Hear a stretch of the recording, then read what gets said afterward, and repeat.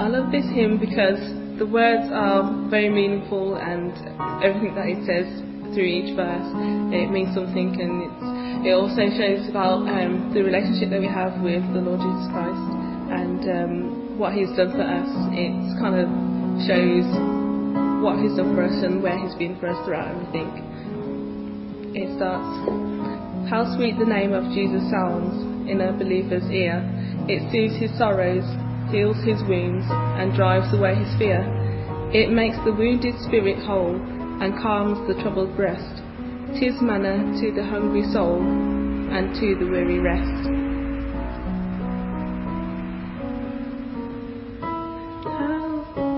How sweet the name of Jesus sounds in a believer's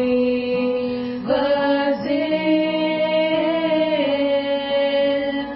It soothes his sorrows, heals his wounds, and drives away his fear.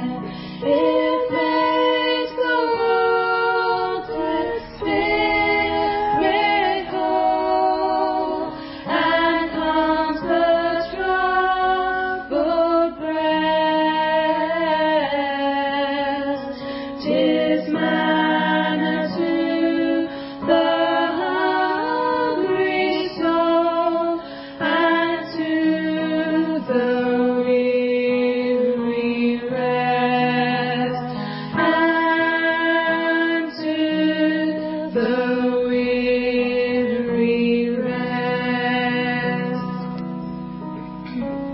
Dear name, the rock on which I build, my shield and hiding place, my never-failing treasury, filled with boundless stores of grace. Jesus, my shepherd, saviour, friend, my prophet, priest and king, my Lord, my life, my way, my end, accept the praise I bring.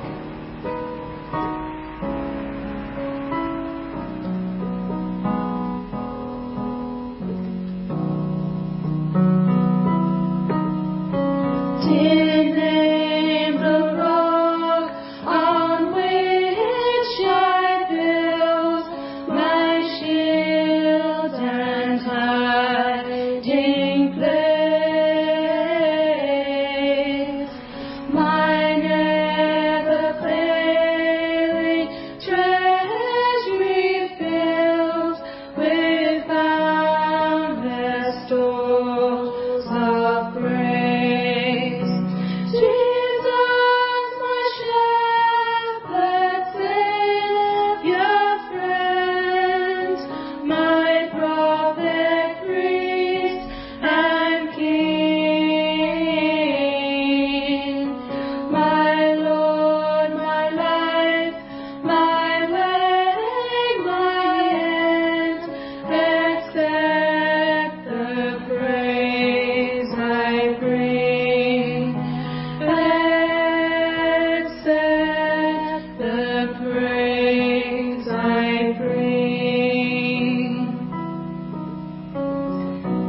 Weak is the effort of my heart, and cold my warmest thought. But when I see thee as thou art, I'll praise thee as I ought. I would thy boundless love proclaim with every fleeting breath. So shall the music of thy name refresh my soul in death. Weak is the effort of my heart, and cold my warmest thought.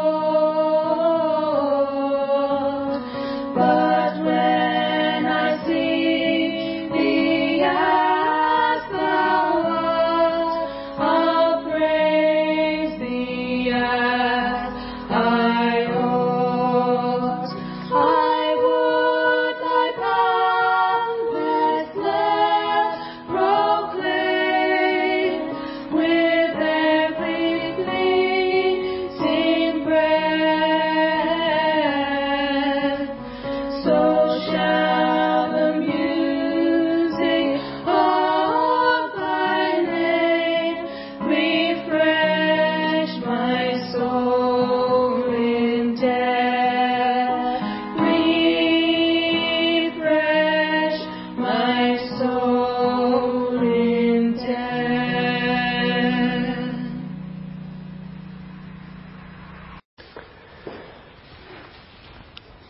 think that is one of the loveliest hymns we sing and have sung, and I think I love it when it's natural. I want our Christianity, our relationship with Jesus Christ, to be real, and I love it when a hymn and the words of a hymn touch somebody and minister to somebody.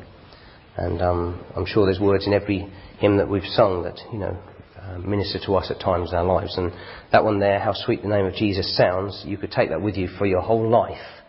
And you could draw from that for strength and comfort.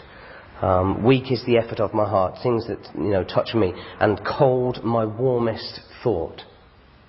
That's how we feel at times with the Lord. You want to be as close to Him as possible. You feel sometimes my warmest thought's so cold. And we want it to be so real. We want our relationship with Jesus Christ to be so real. I love that hymn. Following on from that, we're going to turn to the book of Colossians. Colossians chapter 1. I think you'll find that will be fitting with what we're going to be speaking about also this morning. Colossians chapter 1. And we've got down, let's read in from verse 15. Who is the image of the invisible God, the firstborn of every creature. For by Him, that's the Lord Jesus Christ, were all things created that are in heaven, that are in earth, visible and invisible, whether they be thrones or dominions or principalities or powers. All things were created by Him and for Him. And He is before all things, and by Him all things consist. And He is the head of the body, the church, who is the beginning, the firstborn from the dead, that in all things He might have the preeminence. In all things He might have the preeminence. Your daily life, He might have the preeminence. Whatever you're doing, wherever you're going, whether it's involvement in your family, whether it's work, university, school, He ought to have the preeminence in your life. He ought to be so real. You ought to be talking to the Lord Jesus Christ about everything and to Him throughout the day, from the morning you get up to the moment you rest your head. That hymn says, He soothes, the name of Jesus soothes our sorrows, heals our wounds and drives away our fear. So all through the day, whatever we're going through, we talk to Jesus Christ. And He soothes us. He comforts us. He helps us. He drives away our fear. Weeks ago, my emotions are everywhere because we're making big decisions about our life. And I feel like sometimes I don't know which way to go, where to turn. And when we just rest in the Lord Jesus Christ and we just pour out everything to Him, He brings us through. He carries us through. He comforts us.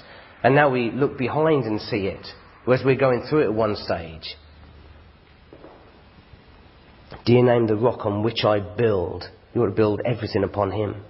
My shield and hiding place, my never failing treasury filled with boundless stores of grace.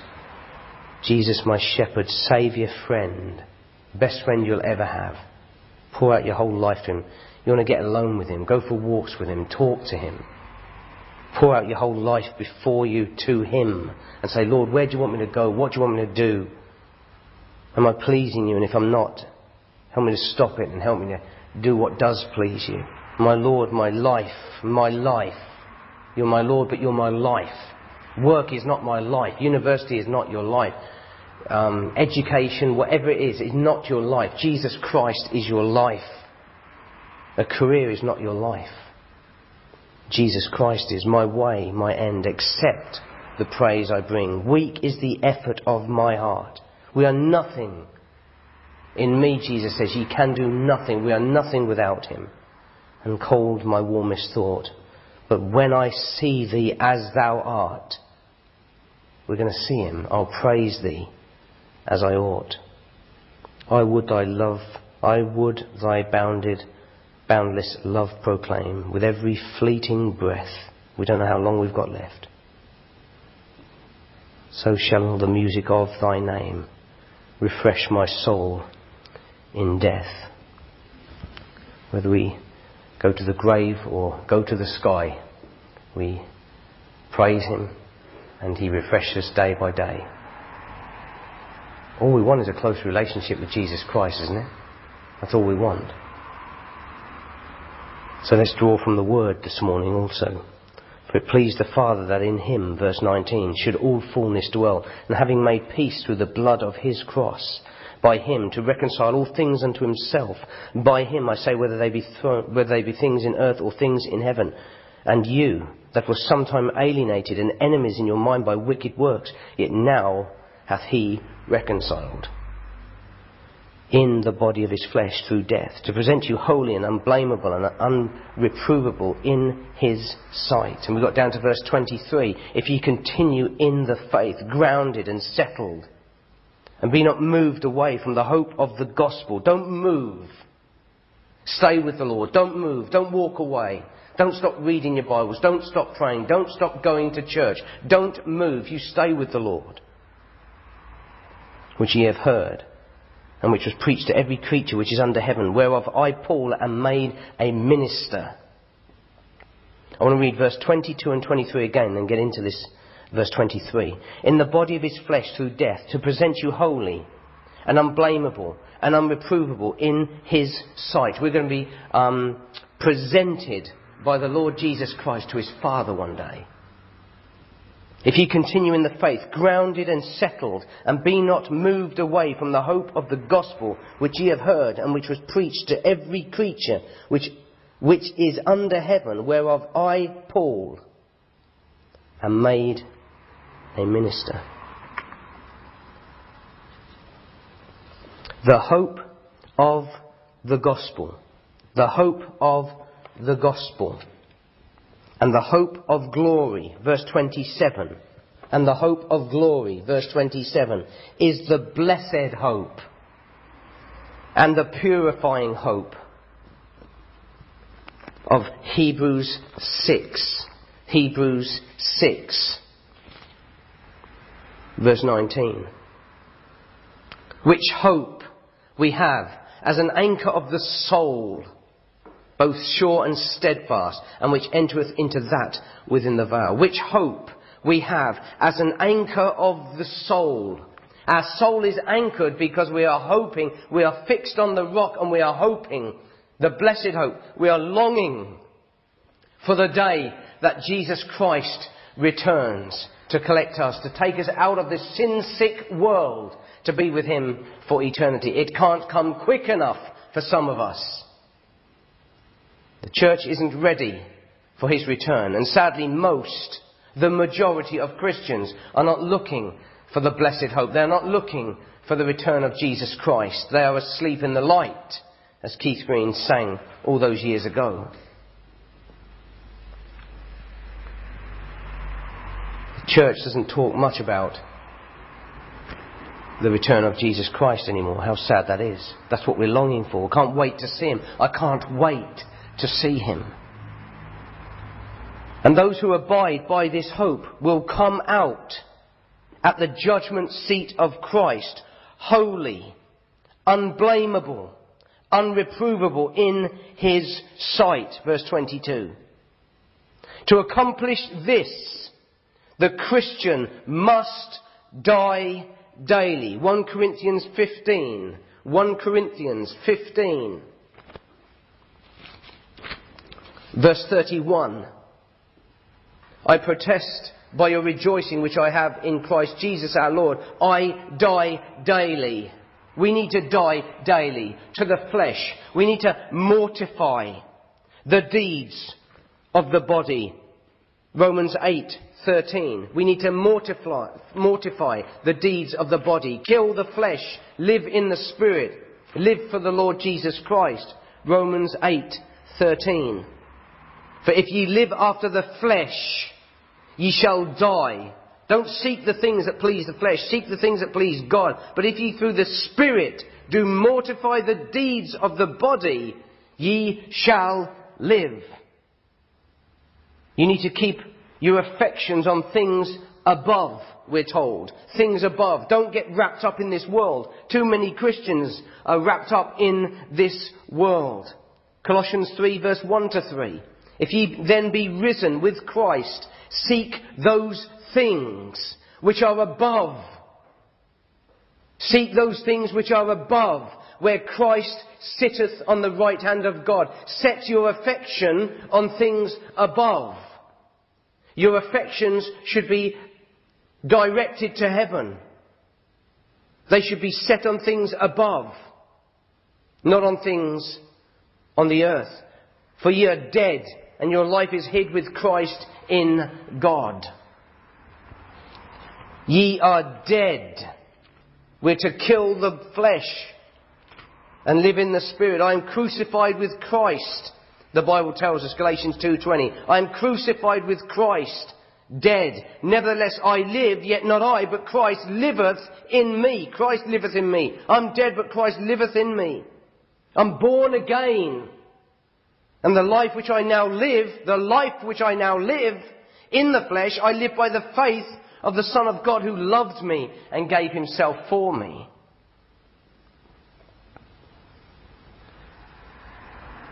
Paul found this impossible to do 24/7. But he tried. Romans 7 verse 15 to 24. Romans 7, 15 to 24. He tried. Boy, did he try. For we know that the law is spiritual, but I am carnal, sold under sin. For that which I do I allow not. For what I would, that do I not. But what I hate, that do I. But what I hate, that do I. Aren't we like that at times? We hate it. Sometimes we hate ourselves for what we are, the way we think, the way we say things, what we do. We hate ourselves for what we are. That's the flesh. Paul was no different. We're no different to Paul. He struggled through life. The same as us. If then I do that which I would not, I consent unto the law that it is good. Now then, it is no more I that do it, but sin that dwelleth in me. For I know that in me, what a verse this is. I know that in me, I understand this verse, that is in my flesh dwelleth no good thing. I understand that. Because I know what I'm like. In me, that is in my flesh, dwelleth no good thing. I am nothing without Jesus Christ. For to will is present with me, but how to perform that which is good I find not. I try and do what's right, but sometimes I don't know how to do it. I mess up so often.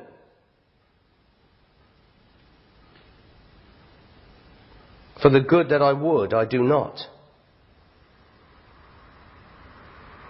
But the evil which I would not, that I do. Now if I do that, I would not. It is no more I that do it, but sin that dwelleth in me. I find then a law, that when I would do good, evil is present with me. Isn't that the case? Isn't that daily life? For I delight in the law of God after the inward man. So you have an inward man and you have an outward man. You have a spiritual man, you have a carnal, fleshly, worldly, secular man. But I see another law in my members, warring against the law of my mind, and bringing me into captivity to the law of sin, which is in my members. O wretched man that I am. I understand that verse. Do you? O wretched man that I am. Who shall deliver me from the body of this death? Let's finish it off. I thank God through Jesus Christ our Lord. So then with the mind I myself serve the law of God, but with the flesh, the law of sin. Paul found this impossible to do 24 hours a day, but he worked at it. He worked at it. You never give up. Philippians 3, 7 to 14. You never give up. You've got to fight through it. It's weary. It's draining. It's tiresome. You'll feel like giving up at times. Philippians 3, 7. But what things were gained to me, those I counted loss for Christ. What do you count gain and what do you count loss in this life? What things were gained to me, those I counted loss for Christ. Yea, doubtless, and I count all things but loss for the excellency of the knowledge of Christ Jesus my Lord, for whom I have suffered the loss of all things, and do count them but dung that I may win Christ. Too many people get wrapped up in this world. They seek everything but Christ. They seek all the affections of this world rather than of heaven. And they're so wrapped up in this world that they can't see above it. They hardly ever look up. They're always involved in the world. Whether it is education or career. Whether it is going on holiday or family events. Whatever it is, they're totally into the world. Paul counts all things but loss. All things but dung for Christ. What things were gain to me, those I counted loss for Christ. Yea, doubtless, and I count all things but loss for the excellency of the knowledge of Christ Jesus my Lord. I just want Jesus Christ. I just want Jesus Christ in my life. I want to live for Him 24/7.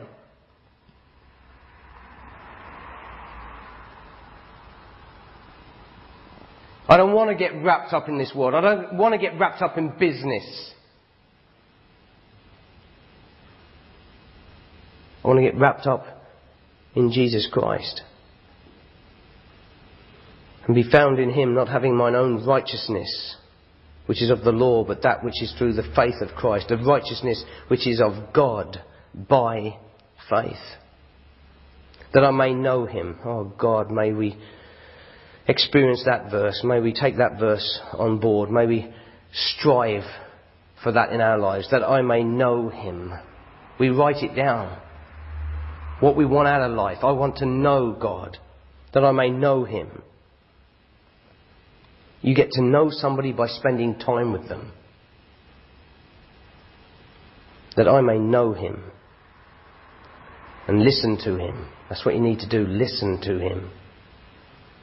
Read His Word. Let Him speak to you through His Word. Read and study and ask Him to illuminate His Word to you so you'll understand what you read. Open your understanding of the Scriptures, that I may know Him and the power of His resurrection and the fellowship of His sufferings. And if we have time, that's what we're going to get into. His sufferings.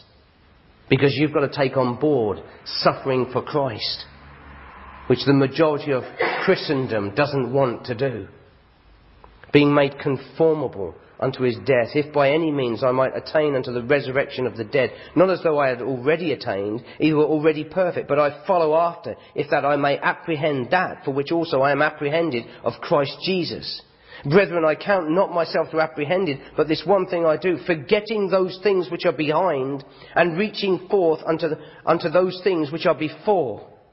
I press toward the mark for the prize of the high calling of God in Christ Jesus. All Paul's energies and his efforts were towards God. His whole life was spent. Spend and be spent, he said. All his life he was pushing towards. He was pressing on. He was pushing towards the mark for the prize of the high calling of Christ Jesus. He just wants the Lord. Everything he did, he just wants the Lord. He wants to work and then go to be with Him. He wants to do the work that God has given him, and then he wants to go and spend the rest of eternity with Him. Isn't that us? Isn't that what we want? And if it isn't, there's something wrong.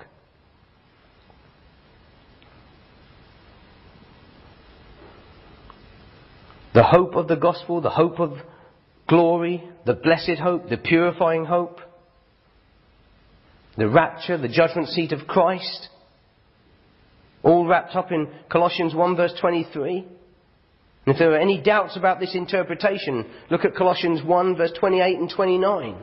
Colossians 1, 28 and 29.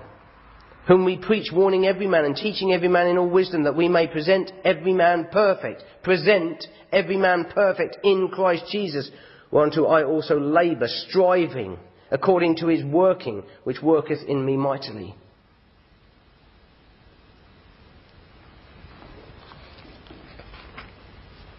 Look at Philippians 3:15. Let us therefore, as many as be perfect, be thus minded. If anything be if in anything ye be overwise minded, God shall reveal even this unto you. Let us therefore, as many as be perfect, be thus minded. And if in anything ye be otherwise minded, God shall reveal even this unto you. Paul worked to attain, and worked to get others to attain. He's living for the Lord Jesus Christ with all his life. He's pouring every bit of energy and every ounce of strength into serving the Lord Jesus Christ, because he wants to attain for the Lord Jesus Christ. And he wants others to do the same. But the trouble is, some people in this life, very few, have a passion to serve Jesus Christ. The majority don't. And we're living in the day and age of the lukewarm church. The Laodicean period. Apostasy is rampant. And the church has lost its way. Paul fired the Christians up. He was their great example to them. Who's your great example today? And who are you an example to? So this is the plain meaning of verses 22 and 23, and it explains the conditional if in verse 23 sufficiently, so that no Christian would make the mistake of thinking the reference was to salvation only.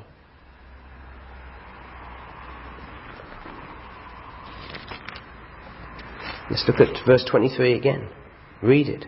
Colossians 1:23. If ye continue in the faith, grounded and settled, and be not moved away from the hope of the gospel, which ye have heard, and which was preached to every creature which is under heaven, whereof I, Paul, am made a minister. Which was preached to every creature which is under heaven. Which was preached to every creature which is under heaven. This seems to conflict with Mark 16, verse 15. Mark 16, verse 15.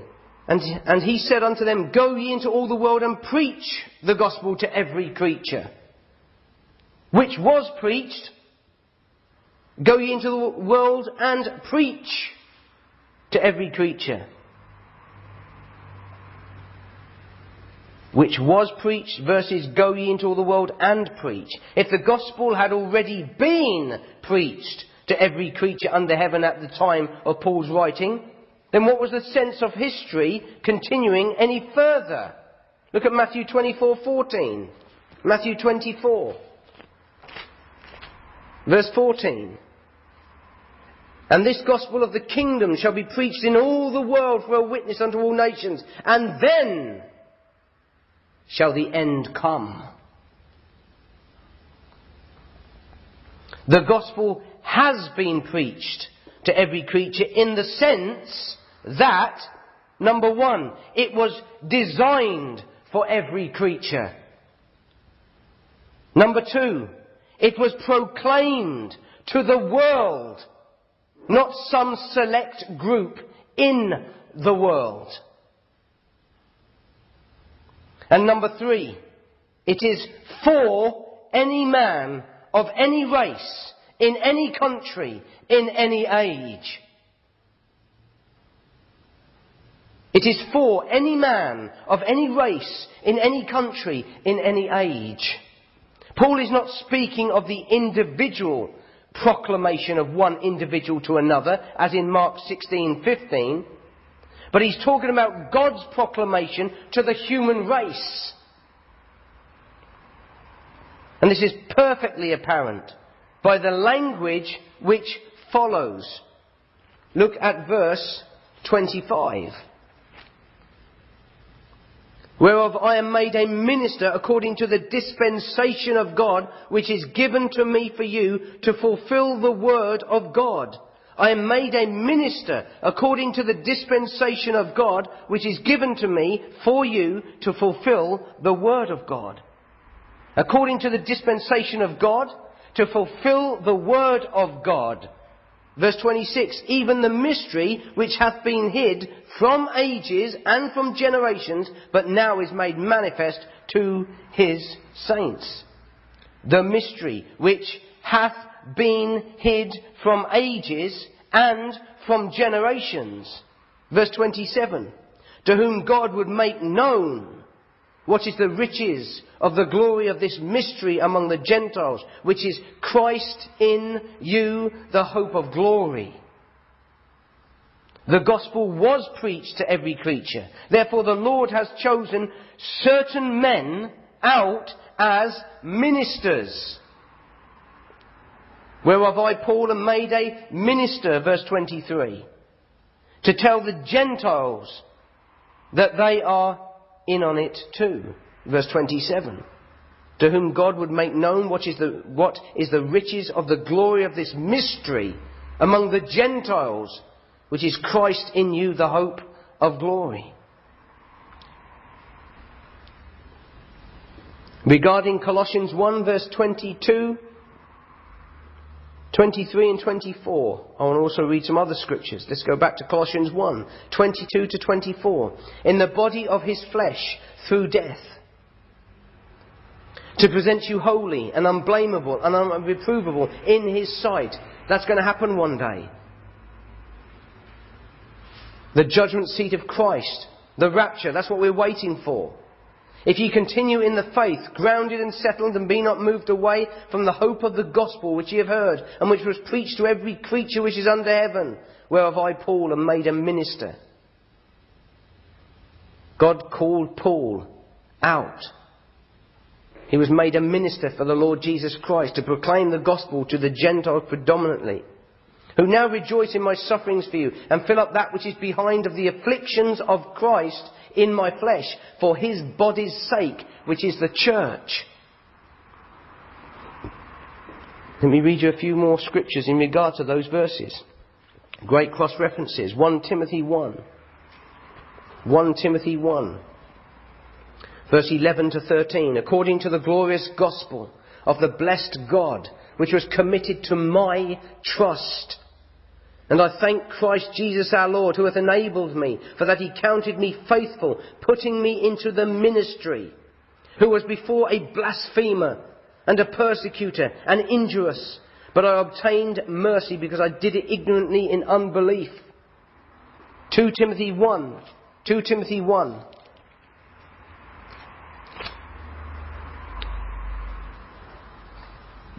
Verse 11 to 13 again. Whereunto I am appointed a preacher and an apostle and a teacher of the Gentiles, for the which cause I also suffer these things. Nevertheless I am not ashamed, for I know whom I have believed, and am persuaded that he is able to keep that which I have committed unto him against that day. Hold fast the form of sound words which thou hast heard of me, in faith and love, which is in Christ Jesus. He is made a minister. God has called him to the Gentiles. God has called him to preach the gospel to the world. Romans 1:5. Romans 1:5. By whom we have received grace and apostleship for obedience to the faith among all nations for his name. He's taking the gospel to the world. Are you? What are you doing as a steward of the gospel? The death, burial and resurrection of Jesus Christ. The gospel of your salvation. What are you doing with the gospel? Publishing it abroad? Sharing it with others? Preaching and teaching it? Your neighbours, your colleagues, your friends? What are you doing with it? If you're not doing something with it and it's lying dormant, what good is it doing? What good are you doing in this world? That's why you're here. You're not here to make loads of money or to get a good reputation. You're here to win lost souls for the Lord Jesus Christ, to stop them going to hell. Because a judgment's coming. Don't get wrapped up in the world. Get wrapped up in the preaching the gospel to the world. Ephesians 3:1. For this cause I, Paul, the prisoner of Jesus Christ for you Gentiles. Ephesians 6:19 and 20. And for me the utterance may be given unto me, that I may open my mouth boldly to make known the mystery of the gospel, for which I am an ambassador in bonds, that therein I may speak boldly as I ought to speak. You're an ambassador for Jesus Christ. And Acts 9:16. Acts 9.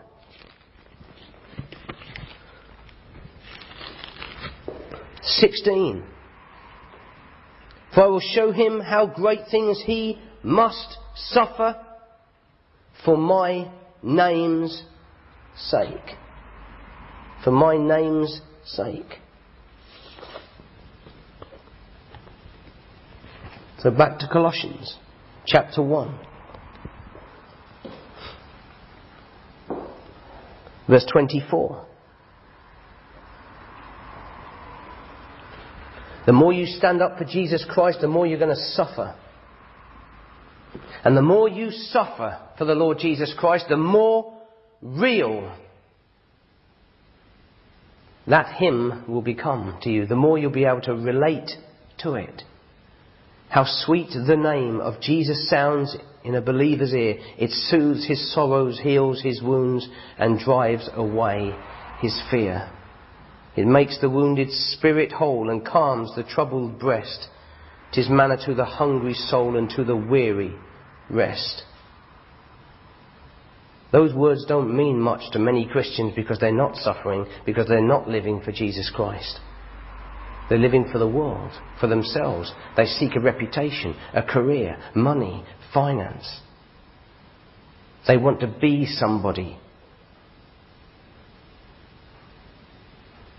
Dear name, the rock on which I build, my shield and hiding place, my never-failing treasury filled with boundless stores of grace. Jesus, my shepherd, saviour, friend, my prophet, priest and king, my Lord, my life, my way, my end, accept the praise I bring. Weak is the effort of my heart and cold my warmest thought. But when I see thee as thou art, I'll praise thee as I ought. I would thy boundless love proclaim with every fleeting breath. So shall the music of thy name refresh my soul in death. Verse 24, Colossians 1. Who now rejoice in my sufferings for you, and fill up that which is behind of the afflictions of Christ in my flesh for his body's sake, which is the church. He suffered for the Lord Jesus Christ and for the church. Paul knew what suffering was all about. Rejoice in my sufferings, the afflictions of Christ in my flesh. Romans 5. Romans 5.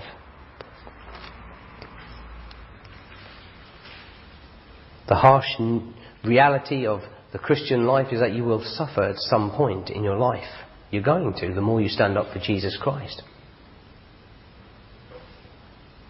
But the best is yet to come. And your sufferings are only for a moment. And then glory is coming at the rapture when you see him face to face. Romans 5, verse 3. And not only so, but we glory in tribulations also, knowing that tribulation worketh patience. You're going to have tribulations and trials in life. You're going to be weighed down, oppressed at times as a Christian. You'll think the whole world is living in frivolity and superficiality, and it is a plastic world for many. But we want a true, real, deep, pure relationship with Jesus Christ. 2 Corinthians 1. 2 Corinthians 1, verse 5 and 6. First, the sufferings of Christ abound in us, so our consolation also aboundeth by Christ.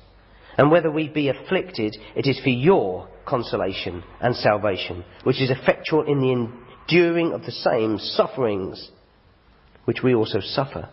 Or whether we be comforted, it is for your consolation and salvation. We're going through this for you.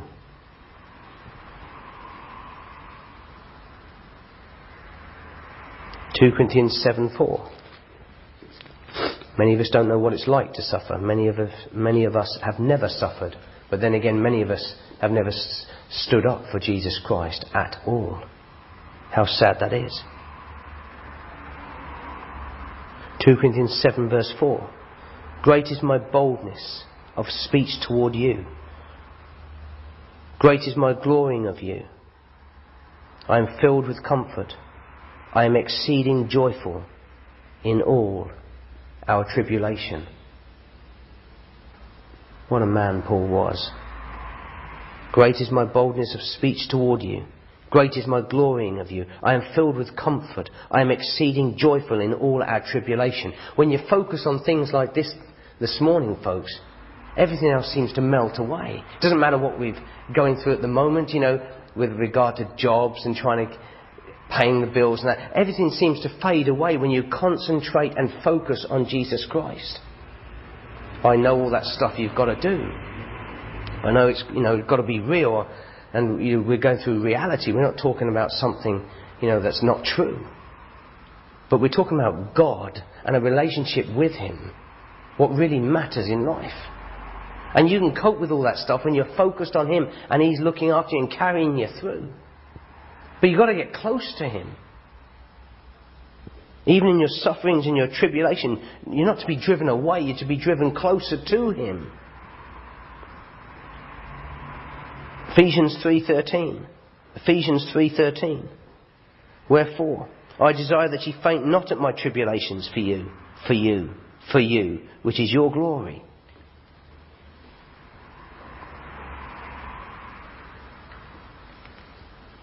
Are you bringing comfort to other Christians? Are you helping other Christians that are in a worse predicament and situation than yourself? What are you doing with your life? As a Christian, what are you doing with your life? With your resources? With your efforts and your strength? What are you doing for Jesus Christ? And for your fellow Christians? Philippians 3:10. That I may know Him and the power of His resurrection and the fellowship of His sufferings, being made conformable unto His death. The fellowship of His sufferings. 2 Timothy 1 verse 8. 2 Timothy 1 verse 8. Be not thou therefore ashamed of the testimony of our Lord. Never be ashamed of the Lord. Stand for Him. Nor of me, His prisoner. Don't be ashamed of me. But be thou partaker. Take part. Partaker of the afflictions of the gospel according to the power of God. The gospel is an offence to the world, and it comes with affliction. That is why most Christians do not preach, teach or spread the gospel, because it comes with affliction and pain and tribulation, and they don't want it in this smooth world.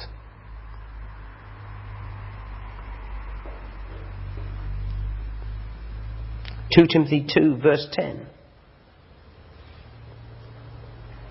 Therefore I endure all things for the elect's sake, that they may also obtain the salvation which is in Christ Jesus with eternal glory. I endure all things.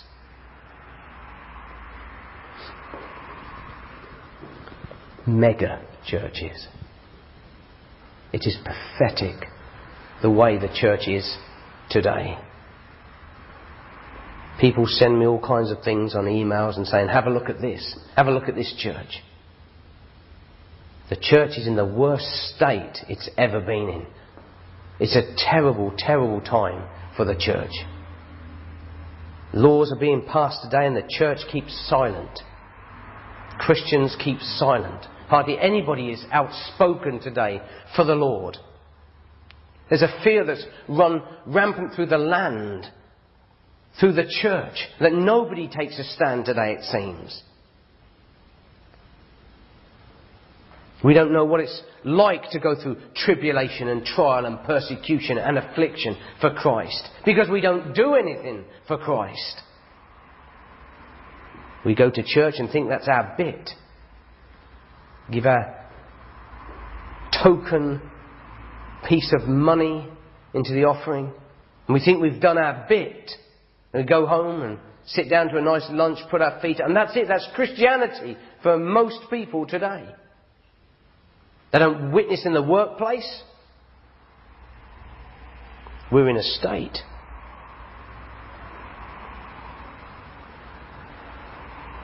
Suffering. Suffering is part of the Christian walk. And the closer you are to the Lord, the more you'll stand up for Him, the more you will suffer. But it really is worth it. To know Him. To know Him. That's what we want in our daily lives. To know Him, the Lord Jesus Christ. More than anything else, to get to know Him the best we possibly can. Next week, we're going to follow this theme of suffering, because it is part of the Christian walk, and we're going to look at a lot more to do with suffering and what the Bible has to say about it.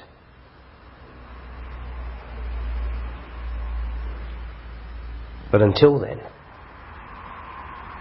think about your own life. Think about what kind of Christian you are. What a testimony you are to the world for the Lord. Are you a good ambassador? Or you're one of those silent Christians that doesn't speak up at all? You don't witness. You don't give out tracts. You don't try and reach the lost. What kind of Christian are you? Just a pew sitter? You're doing no good whatsoever. England is shot through. We've got a deceitful, atheistic government. And the church is silent. And it's doing nothing. But we can make a difference where we are as individuals, that God works through us to reach the lost. So it should encourage us and spur us on, because the rapture could happen today, and then your work on earth is finished. What have you done? We should all be challenged by the Word of God and challenged for a deeper relationship. But do you want it? Do you really want it? Or are you one of these lukewarm Christians that just does not care? Let's pray.